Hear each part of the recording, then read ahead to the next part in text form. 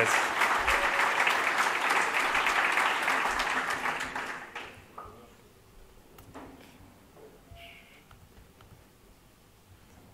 All right, so I'm Sebastian. To be clear, not the Babel guy. He's tomorrow, so you're stuck with me today. It's the sorts of confusion, but I'm the older one. He's the younger one. He's coming tomorrow. It's all about. It's pretty hot in here. You guys hot? Yeah. It's the last talk of the day for the lightning talks.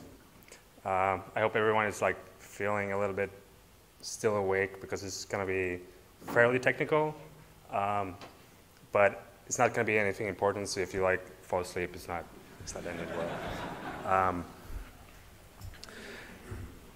I'll give you a little bit of my perspective of what the React tool chain is and what React's role in our general tool chain is. Let's start by looking at this simple example of a React view, right? This is a pretty reasonable example. It's not a real-world example or anything. It's not as real-world as Hello World or Ryan's examples, but this is pretty simple use case, and almost all of our demos we've seen today look something like this. But my goal of this talk is to make this look really silly. Either that or make myself look really silly for saying that, but we'll see. So when React was first introduced, this was the way we saw the world, that HTML was this center of our world, the DOM was the center of our world. But as we're integrating more and more things with React and we're porting more and more of our applications to React, this view has sort of flipped around. So the way I see React now is that React is the center, and the DOM is actually just an implementation detail of React. And this seems a little bit arrogant coming from me because I'm a core contributor to React, but I'll try to explain why. So start with the basics. What's your job as a UI developer? What exactly is it that you're building, right? It's probably not a cool sorting algorithm or something like that, right? That's generally not what we do. What we do is take existing abstractions, compose them with another abstraction, and create a third abstraction, right? Like, it's figuring out all these pieces that go into an application, all these puzzles, and figuring out what abstractions go together with other abstraction, and when to use an abstraction and not to use an abstraction. This is an art form. So this is what React is good for. It's a toolbox for this. It allows us to create these reusable components. So we can create this link component, for example, that takes a href or maybe some children or passes in the class and extends it with another class. But to me, this is a little bit scary because if you pass the class name straight through and add it, that class name could just override anything. There's no encapsulation here. The class of the CSS can override anything in the component. But what if we did something like this? We pass in a single flag instead of passing a whole class. And this is one of the powerful features on composition that is actually, unlike what inheritance allows you to do, composition allows you to do smaller, limited APIs. It allows us to limit the surface area. We don't have to pass every DOM property as part of our API to a component, right? We can limit what we expose. And this is a really powerful feature because it allows less flexibility from the outside, but a stronger contract allows more flexibility on the inside. So for example, would be trivial to port this implementation to React Native, for example, right? You can create another link component for React Native, and then everyone that uses these link components will just work on React Native as well. So this is the key to composition. It allows you to create these more refined abstractions. And then you can combine these components with other components and building out our toolbox, right? This is nothing new to you guys, but of course you may not use this particular ones, but that's the art form, right? You learn, you iterate, you choose which ones to use and which components are needed. And that's what React is all about. It's not an out-of-the-box UI library. It's not a virtual DOM library, just allowing you to write the DOM. It's a tool for building out your toolbox of tools, right? Your toolbox of components. And once you do that, you open up a lot of flexibility. One of the common requests we get for React is why don't we have a plugin system for events, for example? Why don't we have, make it extensible so you can add new attributes as you want? Well, the problem with that is that if you have a global configuration system, you undermine the ecosystem. So like, if you guys implement one component, you guys implement it in a different way, and we try to share them in the same application, in the same React tree, now we have a problem because you might have conflicting configurations. So we want to make sure that components are isolated, similarly to how NPM packages are isolated from each other, right? We need to have a strong contract between components. But if you implement your own toolbox, and you implement your own lower level of components, this shouldn't be a problem to you, because if you need to extend, have extra attributes, extra events, a custom event system that doesn't follow React's model, you can just do that by implementing it into your lower level set of components, and they will still work with other components within the page. And you don't need to wait for this to be part of components or part of React, because they're part of your toolbox, right? This is a tool for building your toolbox. But you can run into problem with custom components as well. If we have this permalink, for example, and we want to maybe tweak it, we have new requirements. We used to use this as a composition of another link component. And now we have some new requirements, we don't really know how to solve it. So now it's the time to like do some clever hack or work around it or compose it with another component. Or we can go one level deeper. This is another important insight into like the component model, that you don't just have to build upwards, you can sometimes drill downwards. If you don't have a better option, skip the abstraction, fork it, and do what you need to, where it makes sense, right? It's not your job to come up with clever hacks to work around the raw abstraction. It's about to pick the right level of abstraction, fork from that point on, and then build new abstractions on top of it, compose them, right? The right level of abstraction, not the wrong level of abstraction. But of course, the DOM is our lower level primitive. If that anchor tag doesn't do what we want, well, we're screwed, right? We can't go lower than the DOM. That's our world, it's our whole world view. Everything builds around the DOM. Well, the DOM kind of sucks. The problem is, the DOM is a terrible target for functional programming. We've done the best we can with what we have, and we created these different algorithms and all these cool abstractions like the virtual DOM and all this stuff, right? But if we didn't have to use the DOM as our target, if we could design it in a different way, we wouldn't use the DOM. I'll try to explain why. One question that I often get asked is, why don't we just like make React pass through attributes? It's just an attribute, I just want to set it. Well, the problem is that that's not how the DOM was designed. The DOM is designed around attributes and then properties. So attributes represents the serialized view of the world, the value at the start when you load a page, and then that becomes an imperative model. And after that point in time, that same value is represented as a property over time. And it's not the same to set an attribute as it is to set a property. It's not just a pass-through. Because an attribute basically changed the serialized representation of what the view was at the start of the application. It's not what the application is now. So if we do some diffing, in this example I have, on the left side I have the two inputs, and I want to diff them against each other, and I see that there's this checked attribute that gets added. So a naive implementation of a virtual DOM was just set the attribute checked. That works until someone actually checks the checkbox. And after that point on, this attribute won't be updated anymore.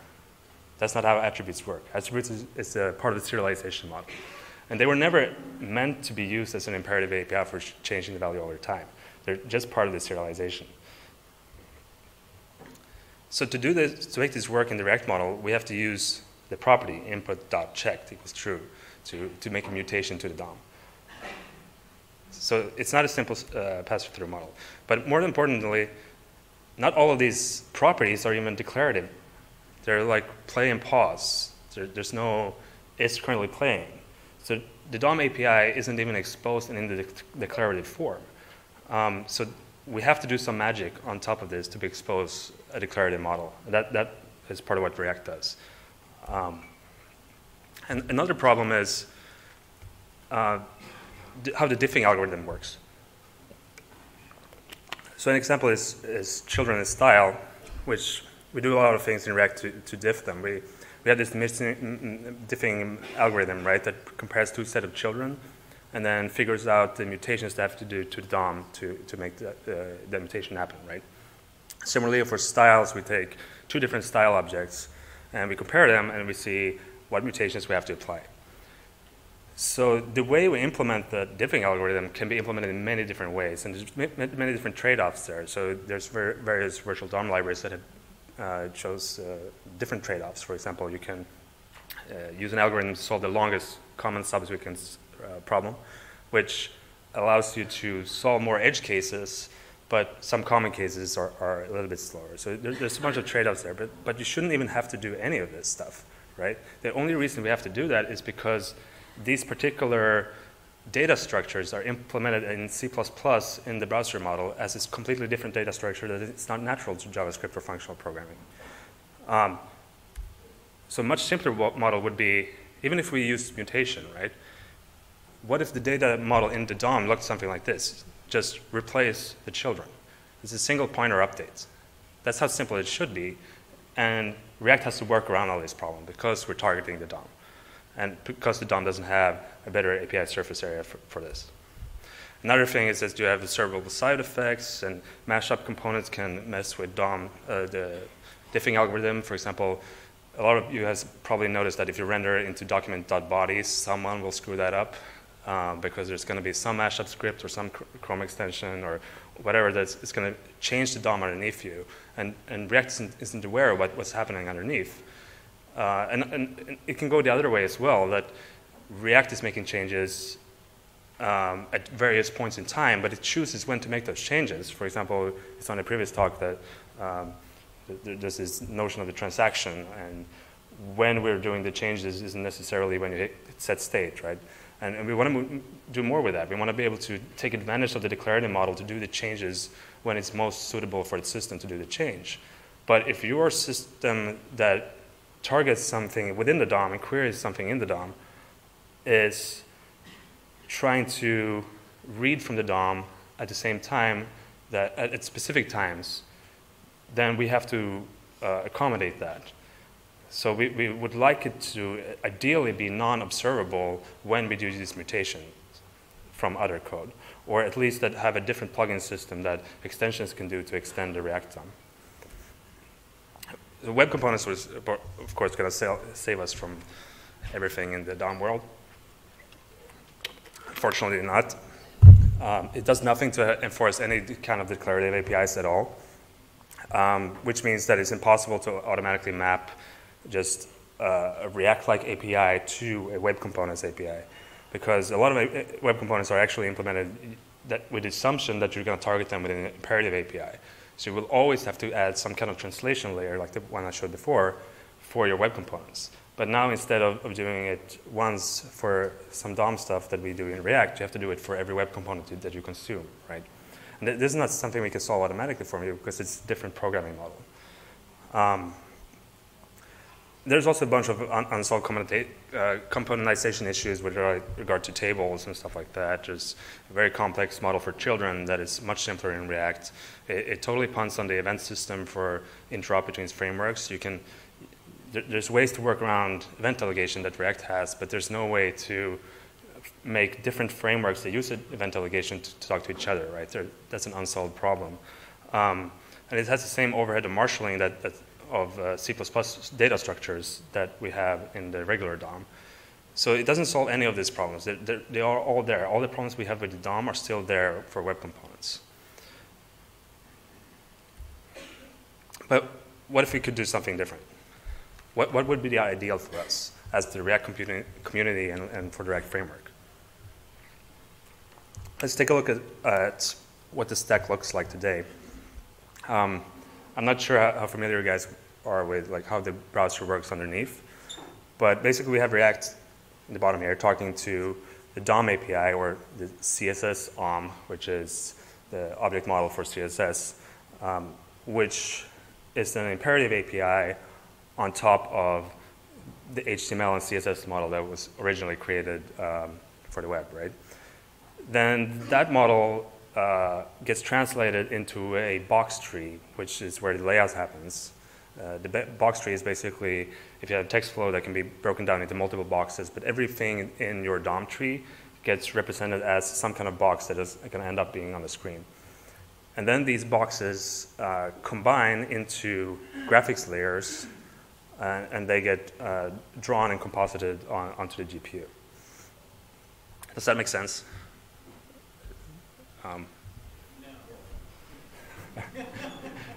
No. Maybe I should just take a question or two about this before we go on, because it's kind of important to understand the model. Anyone have any questions? Super clear to everyone. Awesome. So what if we could bypass the imperative API of the DOM altogether?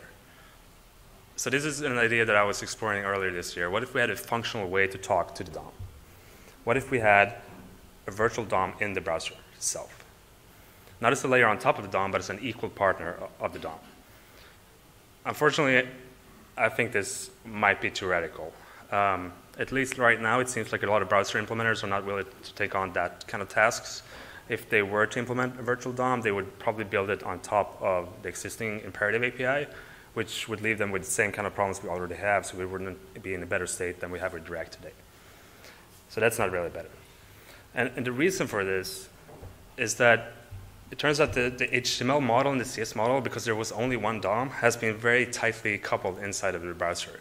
So these C++ APIs are integrated into browser implementations. And we all know how hard it is to work in legacy code bases. So like, I'm not blaming the browser implementer for this. Like, they have a big hurdle ahead of them, right? Living with this ancient API. But what they really do right now is try to figure out how to explain what is already there. Expose more APIs of the browser that's already implemented. And that's what the extensible web manifesto is all about. And that's really good, because it allows us lower level access to what is already there. And we don't have to ask them to embrace a completely new model like React, for example. Okay, so we can't talk directly to HTML and CSS model, but I don't really like CSS and HTML that much anyway. I hate end up in a CSS blog where someone does something clever, like here's how you create a circle in pure CSS. And I appreciate the cleverness, and it's really smart, but you're working around a problem that you're lacking basic functionality. Like, creating this circle is like primary school math, right? Like, we know how to do that. And if we had lower level primitives, we could easily do that ourselves, and we wouldn't have to figure out all these clever hacks, and we wouldn't have to go out to conferences to learn about all these weird hacks. And meanwhile, the design that I was asked by my designer to implement is a lot more complicated than a few circles, and it's a lot more involved, and it's a lot more custom layouts, and it might need custom drawing capabilities. So CSS is not always the right abstraction, right? We want to have the right abstraction for the right job. So sometimes we have to go lower. And this is what Houdini is all about. I'm not talking about the magician that pretended to be French, but the CSS working group standard. Has anyone heard of this? So basically the idea of this working group is to figure out how to expose APIs that can surface what is already into the browser, what is already in the CSS model, right? And how can we read and manipulate the layout and the drawing primitives that are already in the browser? This is really cool work. So one API is to expose the box tree. So with something like that, what if we could make React components that bypasses the HTML model completely and talk directly to the layout system? You could even write your own HTML-like model, not in terms of DOM elements, not in terms of web components, but complete from scratch, right? In a React model as a React component, while still allowing our other DOM to fully interact with this layout system, because it's exposing what is already there in the browser. But what is in there in the browser? It's this magic black box that we think is really complicated and really magical. Well, actually, Chris implemented the most important parts of it with CSS layout, right? It's what we use for React Native. It's powering a lot of really complicated apps. So we've seen that it's powerful enough to do a lot of things.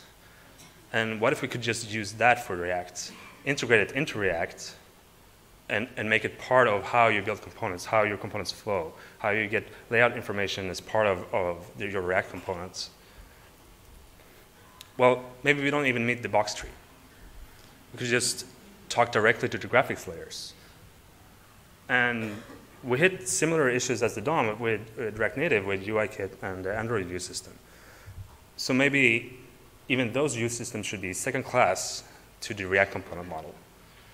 For a lot of things, we can just target the graphics layers directly, even on these native platforms.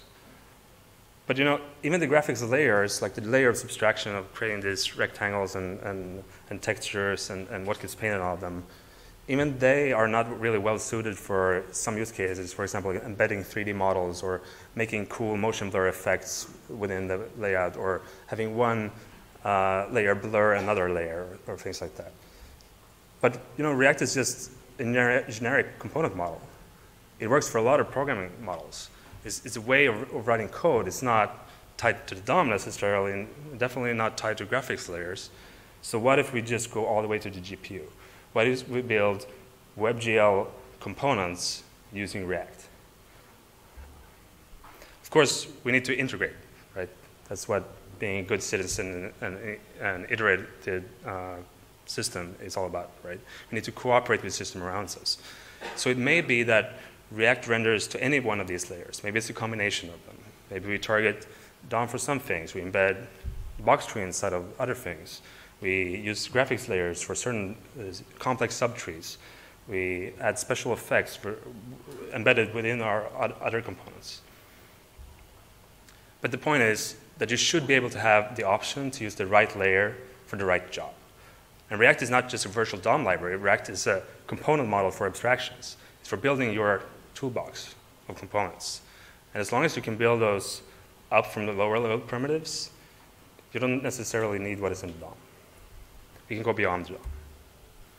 So let's take a look at this example again. Hopefully this looks a little bit more silly. Why is this person that wrote this example so obsessed with the DOM? It's all DOM tags everywhere. There's style sheets, there's class names, there's this rel thing, whatever that is. Why is there a role here in my view? It's just a button, right? So maybe something like this would be more appropriate. Maybe this is how we should be building our views, something more high level. Maybe not just these components, these particular components. And building up what primitives we need is not easy. Like, we don't know. It took a lot of time to build the HTML. But we are the best people to say which components we need. Not the W3C, or not what people thought would be the best abstractions to build your views with 20 years ago or more, right? We have a community, and we've done this with React Native, for example. React Native is essentially a set of small, low-level UI components that are not DOM-related. And they solve a lot of use cases. They're accessible. They don't have the problem of not having accessibility because it uses the native accessibility tools. And it's a set of built-in touch-friendly UI components, but that doesn't cover every use case, right? We have a great community, and we can cover a lot of use cases. We already have a bunch of awesome UI libraries. They all build core components. In fact, it would be a pretty cool startup idea if you guys are looking for a job, to just create UI components for React. Like, what if someone just built an enterprise component library, right?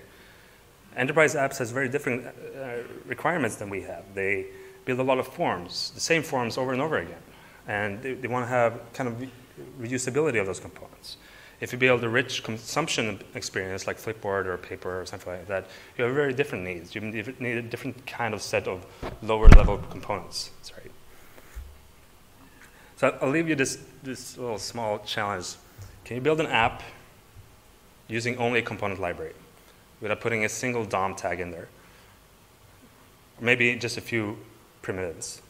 And what primitives would you need to build your app if you didn't have the DOM? What would be the ideal primitives to build your app if you didn't think about the DOM? Thank you.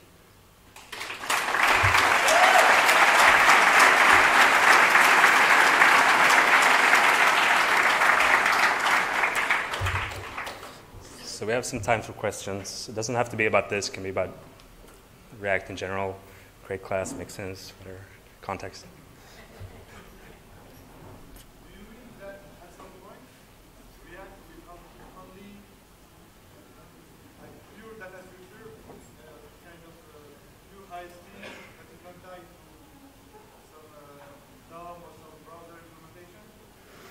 So the question is, do you think that React will at some point be just pure HT and not tied to the DOM or browser implementation? Then actually, actually yes.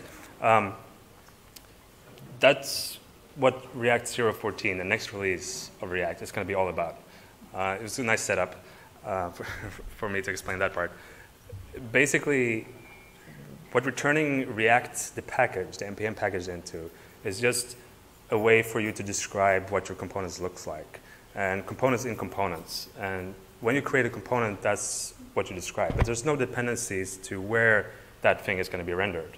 Then we're separating the renderer and how components gets rendered into a separate package. And you can use your own. You can try to optimize your own situation and like see if you can do better than we can. You probably can. Or you can render it to different environments. And we want to be able to create what I call isomorphic, but I'm not supposed to call them. Where's Michael? I'm supposed to call them universal components. Basically, the idea of a universal component is that it's a component that has multiple branches, and you can choose, depending on which environment it is, which one it's going to render into. It's sort of like media queries for components. And if you build all your components based on universal components, then now you can move your top-level app state and your top-level reusable components between environments, like specific ones for iOS, specific ones for Android, specific ones for web. And if you have the ability to render to WebGL, maybe you use a WebGL component. If you have the capability to render to DOM, then maybe you choose that. If you have an accessibility target, maybe you choose a different output that is easier to make accessible, right? So it's all about having these low-level components being able to render to different environments, but also have the implementation of React itself be flexible and swappable. So then the React components become what you're explaining. It's basically just a description, just a specification of what React components should be able to render to.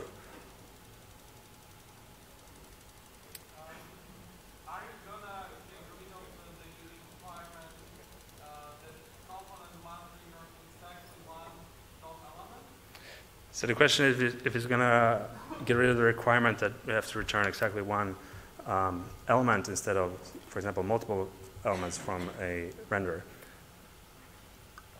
Yes, that's a long-standing task. This is basically tied to the implementation details of React and like making sure that we decouple those things from the rest of the React. It's part of the way. It's taken a long time to do that, figuring out where to cut the edges of React, what is the specification for what React should be able to provide. But now that we have that, we have a much easier road ahead of us to change the implementation details of React. And one of those implementation details is just how we talk to the DOM. And currently that becomes very difficult to implement what you're asking for because you can return multiple DOM elements from a single composite component. And currently we have a one-to-one mapping in the internals. But there's nothing in our model that says we have to do it that way. It might be a good way to structure your app anyway, because it can be confusing when one component expands to multiple components as a consumer of that component. But we should definitely have the flexibility of allowing that.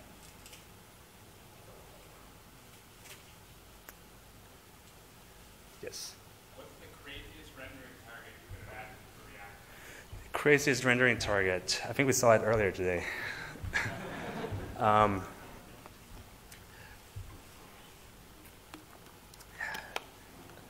don't know, I think the GPU is pretty crazy.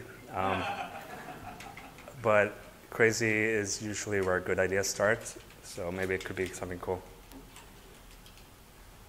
What features or APIs are you excited about in the, say, medium term for React?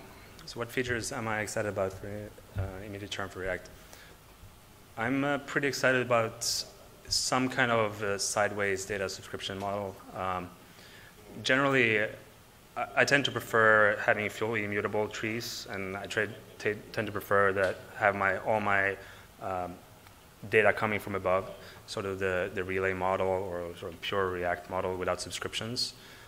But there's a lot of cases where you want to be able to pass some kind of ID or some kind of representation of a data but couple that data to external data fetching models. For example, if we were to rebuild the HTML world, how would you implement the image tag? Well, currently you have to rely on lifecycle methods, and maybe if the URL changes, what do you do? Currently what happens is that if you change the URL, the previous image gets stored while you're loading the new image. So you have to store the old value just so that you can show the old value while the new value loads, and it's actually really complicated. And you have to remember to clean that up, right? As you unmount, you have to make sure that you clean up any resources that you depend on. And that's a lot of imperative work that we have to do right now. So I'm excited about having a declarative model for expressing the data dependencies that are not flowing from the top down. Yes. So the JavaScript framework community is now starting to borrow ideas like Ember has already implemented the virtual DOM. Angular is also looking at a similar model. So two questions. What else do you think other frameworks should steal from React? And what do you think React can learn from other people right now? So what should other frameworks steal from React, and what can React learn from other frameworks? So I think that a lot of the other frameworks are focusing a lot on templating and languages. I think React's model of just using a single generic language for this, maybe it's not even JavaScript, but whatever it is, right? Make it expressible, let people learn the capabilities of a generic language instead of a domain-specific language. I think that's something that other frameworks use to differentiate themselves, but I think they're fooling themselves in the long term. What React can learn, actually, what I look a lot at is OM and ClojureScript. In a lot of ways, they're ahead of the curve there. They have a lot more flexibility. They're fully embracing the functional programming model, so they can do shortcuts that we can't do. They're also thinking a lot about the full stack, so their data storage services, their relay stuff, and Omnext is really cool. So I think there's a lot we can learn from them. Just down there. What are your plans for server-side rendering? Oh, so what is the plan for server-side rendering? Yahoo is really interested in this, and they're starting to think about contributing a little bit more. So that's really awesome. The thing we're doing with 0.14 is extracting the renderer from the definition. So there will actually be different packages for server-side render to markup as opposed to DOM client-side rendering. And that allows us to optimize both the server-side rendering and the client-side rendering separately. For example, we currently use inner HTML to do client-side rendering, but we might not want to do that in modern browsers. Actually, it's probably much slower now than in modern browsers than it used to be in older browsers. So we want to change the implementation details of the client. But more importantly, we can also do optimizations for the server-side specific use case. So opening up that possibility, and we've structured the folder structure inside of React Core to do a lot more server-side specific optimizations there. We're not using it as heavily at Facebook right now, which is why we're not investing heavily in it, but I think that's an area we'll continue to explore.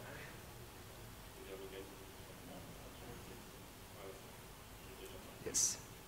What do you think about components that just do side effects? Like, for example, component that triggers some event every 1 second, but doesn't correspond to any viewable user context. So the question is what I think about components that trigger side effects by calling callbacks based on some other input than just UI elements, for example, a timer or something like that. I think that's an important use case. You can use that for abstraction. It might be a little bit of a hack, but with sideways data loading and event subscriptions, maybe there could be other ways of expressing that capability. But however we do that, I think it's really important that React is able to control and throttle those events, because what we want to do in the future is have more control over when things happen. You really use the declarative model to optimize performance in a systematic way. So one problem that we see at Facebook is that we develop at scale, right? We have a lot of developers, a lot of people. And when that happens, it tends to be slower apps. You probably notice this yourself. If you implement an app yourself from scratch, it's going to be faster than if you have 10 people implementing the same app, because everyone goes in their own direction. The problem is that everyone wants to optimize their own feature, right? And those optimizations can take out each other sometimes. So you end up making the whole application slower. So one lesson we've learned is we want to be able to systemize those trade-offs. We want to be able to have the system choose what to optimize and what to do first, what to do later. We've done this with our packaging system, for example. We don't choose ourselves which order our packages are going to get loaded. We have a machine learning algorithm that figures out when they're going to be loaded. We have no human interaction that figures out, oh, my code is more important than your code, so I'm going to put it here. Right? The machine will figure out based on use case and based on usage data which is the most important one. So that's a capability where we have to be careful about imperative side effects. Yes, Dan.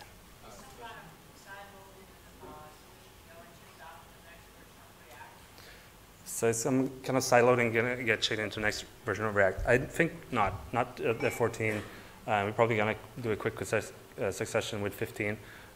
Maybe the version after that, there's still some unsolved questions and a lot of controversy, and we don't want to jump the gun because you can already solve this in the user space. You just want to make sure that we have a declarative model to express this so that we can create a systematic use case of this. And to do that, we have to do it right. Okay, this is going to be the last question. I'm going to give it to you. Will React be using semantic versioning? So will React be using semantic versioning? Yeah, we try to do that with but the problem is that we're on the 0 range, so it's not as good as it should be. We're thinking about sort of jumping into the higher range, like 1.0, 2.0, or 10 or something, to allow another version, another minor version, so that we can do more fine-grained releases. But one issue I see with that is that we have a community that is moving towards a lot more client-side JavaScript. We have a huge discussion in the community now if we should be really building all these client-side apps, or we should be building server-side apps that send HTML over and CSS over, and allow browsers, especially mobile ones, to not download so much JavaScript. But the problem with that is there's so much benefit in having a client-side model, and the native model is seeing that. The difference is that they can reuse a lot more. They have better cache systems. They have equivalents to service workers where you can have fine-grained control over the resources you download. And if we want to move to a model where we download more resources and have larger frameworks, we're going to find a way to share them. And if we have something like WordPress, which is 23% of the market, right? If most of them use the same version, then the cost of downloading JavaScript, if it can be cached and shared in a proper way, and pre-warmed in a proper way, is going to be more important. So I think we'll move to, as a community, we will move towards not as fast iteration speed of frameworks, so that many different websites can reuse the same CDNs, for example. Because otherwise, you will start having problems with where all our JavaScript goes out of too much. Okay, thank you.